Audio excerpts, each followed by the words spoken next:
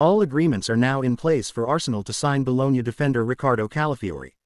The Italy international must still undergo medical checks and put pen to paper. However, the deal itself is essentially done, and if everything goes to plan, the 22-year-old can be expected to join Arsenal's preseason tour to the United States.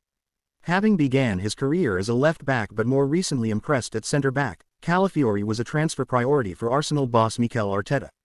The Athletic reported last week that Arsenal, the club, were accelerating efforts to complete the acquisition.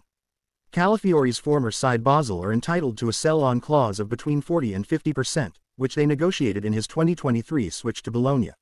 A key player as the Serie A team secured a top 5 finish last season and achieved Champions League qualification for the first time in 6 decades, Calafiori's form earned a call-up by Italy.